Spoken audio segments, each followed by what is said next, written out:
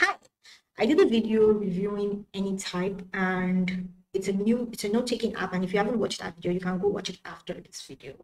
I talked about creating a dashboard, Anytype dashboard, and showing you how I created my Anytype dashboard. And today, that is exactly what I'm going to do. I'm going to create a blogging business dashboard. It's just an example, so it's just a way to show you how to build your own dashboard. It's not specific, and whatever information you're getting from this dashboard is not how every blogging business dashboard is set up. This is just something I came up with on the fly. It's not even how my own real blogging dashboard is set up. I just wanted to put that disclaimer out. Okay, so hi, if you are new here, my name is Chwe, and on this channel, I share things I discovered and I search for a productive, stress-free, and financially free life. If you're interested in things like that, please don't forget to like and subscribe to this channel. Now, without wasting your time, let's get down to the video. Okay, so this is my author dashboard, and I'm going to be teaching you to create a dashboard that is actually this similar to this. I won't be doing it like fully showing you how to create this dashboard, just giving you like the everything you will need to create a dashboard as beautiful as this, or as minimalist as this. I wouldn't call this so beautiful, but it's minimalist. It looks nice to me anyways.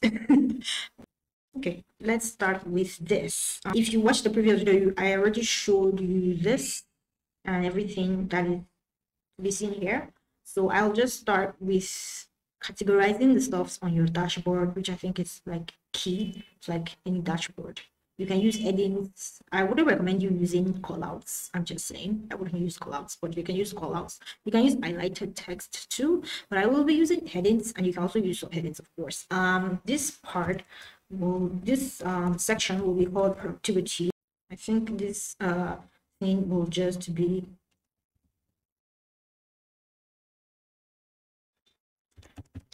there'll just be three categories to this, even though I think your dashboard should be much more comprehensive.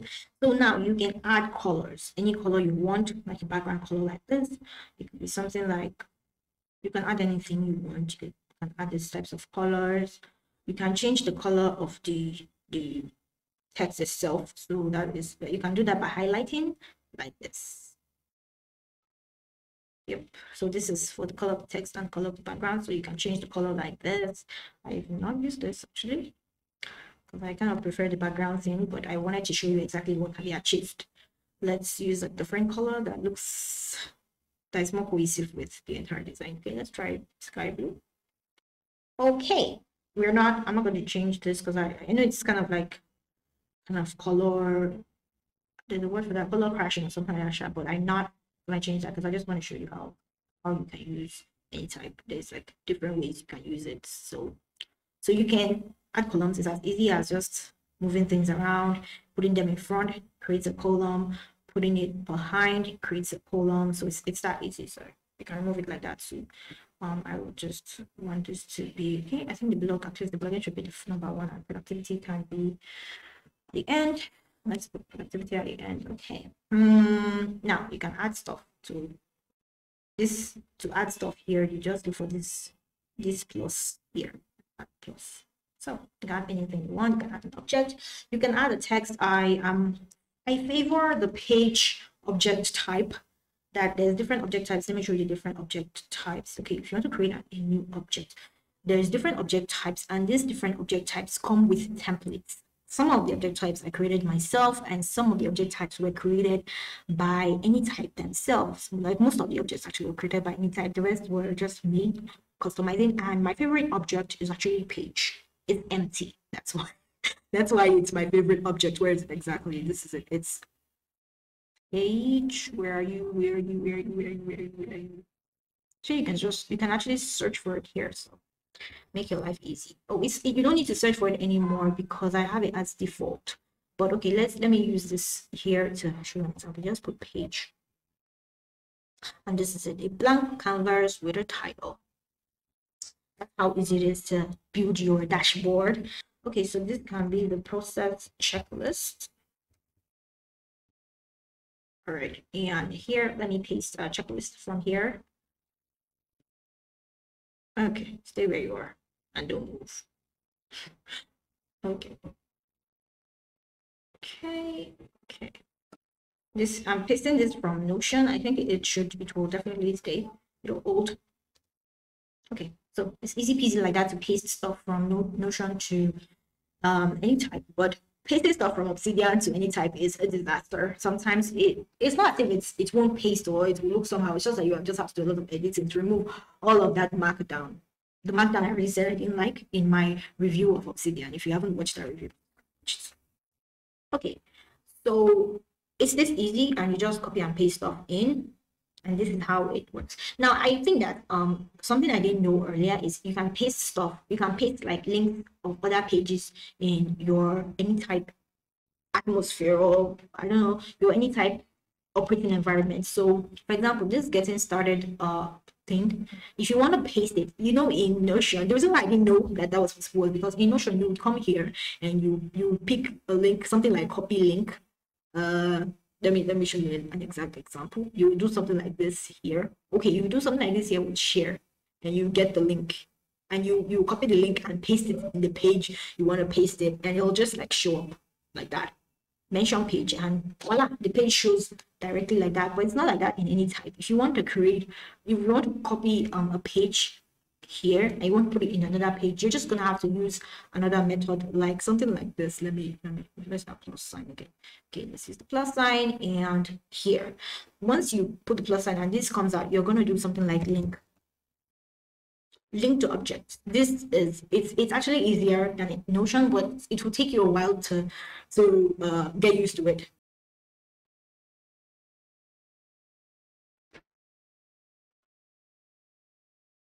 Okay, so when you link to an object, like that's another page on your website. If you didn't watch the first video, everything on in Anytype is an object. Everything is an object. Anything is an object. A human is an object. A page is an object. A thing is an object. The name of a person is an object. So don't forget that. So when you link to an object, it shows up like this at first. But my mistake was I thought it would have to be like this. But you can actually customize this the way it looks with appearance. So if you do appearance text, it becomes an inline link like this, which creates your dashboard. I want to create a new thing that is like a new object type. Now to create an object type is as easy as going here. You go to the library here, this library here. It took me a while to learn how to do this stuff. So I need to actually like show you how this, so that you won't have as much of a problem learning how to do this like I did. So you can create a new object type. Every object is a type. One let me explain something here that can be confusing to someone coming from Notion. So if you're writing blogs, you can create a blog object type so that you have a set where all the blog object types are showing up there, even if you didn't like intentionally go there. Maybe you just had an idea for a blog post and you just like create, you just go straight to plus and you just go straight to this plus here, and you just be like blog, and the object type you've already named it, so to show up here, let's say something like, let me use, so you just pick your own object type and then immediately it populates. Let me show you an example of an object type. Okay, object type. Okay, let's use this article object type from Anytype. They created, there's no template here, so yes. Okay, action plan should have templates. Okay, so this is an action plan object type created by Anytype. You see it's here that they're the ones that created it. So when you put it here, this is the object type. Now, for Anytype objects, if you want to edit them, you have to duplicate them and edit. You can edit the one given to you by Anytype, which is sometimes a good thing because you can screw stuff up while trying to set up. Probably a good thing. So this is an object type. This is the template that loads up when you create a new action plan template object. So when you do a plus here, and like, and you put in action plan, you create a new action plan immediately. Like it's swift and easy. So that kind of like makes your life easier. Okay, so I wanted to teach you how to create a new object type, and we're still using the blog business dashboard issue. So this would be like a blog object. New template. Okay, blog object.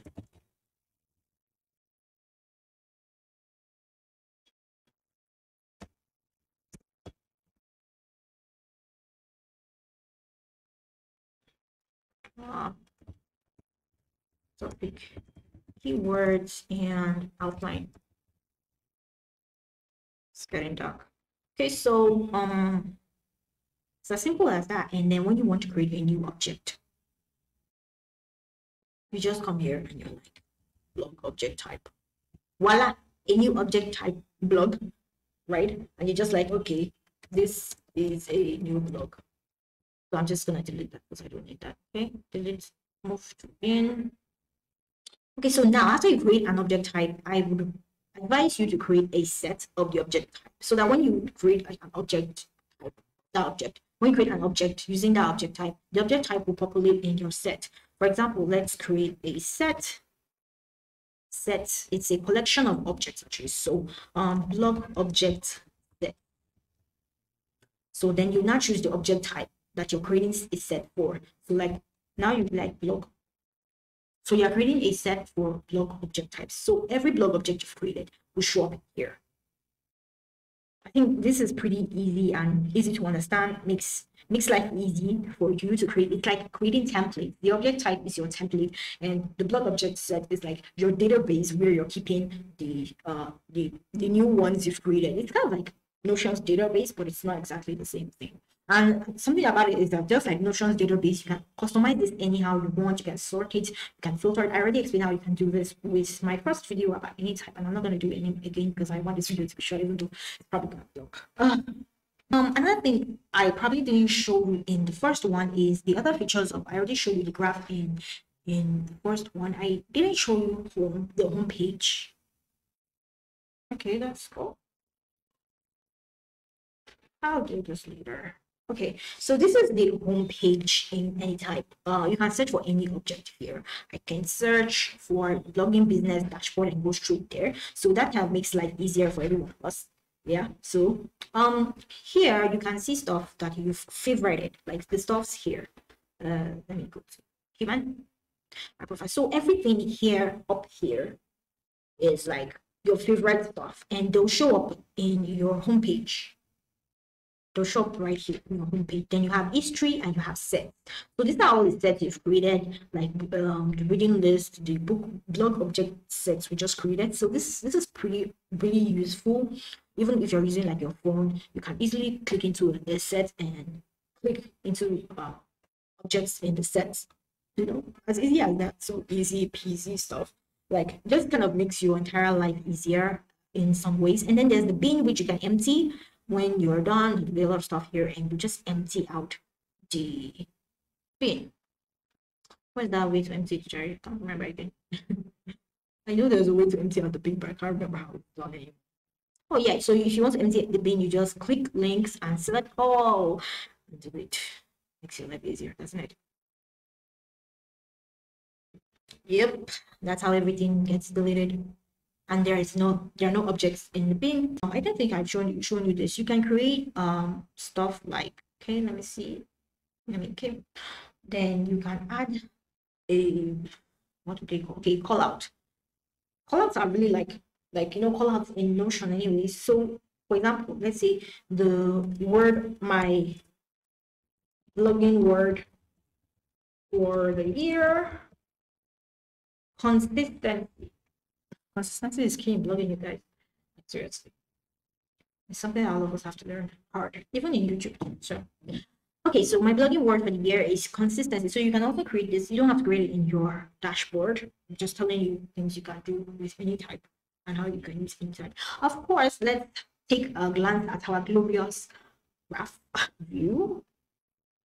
Okay, so let's take a look at our glorious graph view. It's very easy to customize. Just as you create each thing, everything you create is just gonna be like this. So if you have a page like this is your dashboard, then you create other pages inside your dashboard. Like you create something like, okay, let's say this is your blogging business dashboard.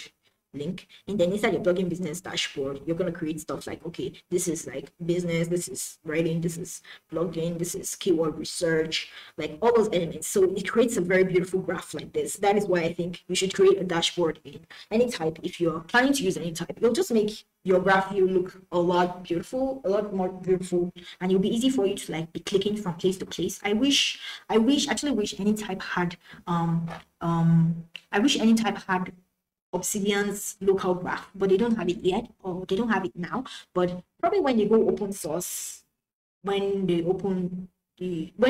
launch the app, someone will probably come up with the local graph. If you don't know what I mean by Obsidian's local graph, I'm going to show you what I mean by that, because my Obsidian setup is still here, so I'll just show you how that works. Okay.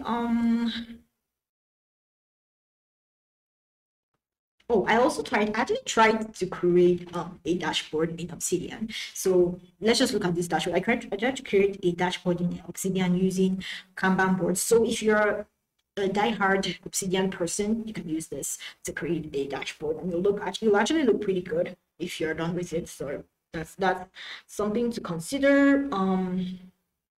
So this is what I'm talking about when I say a local graph view. I wish Anytype had this local graph view, but I don't. So I'm just content with what I have happening.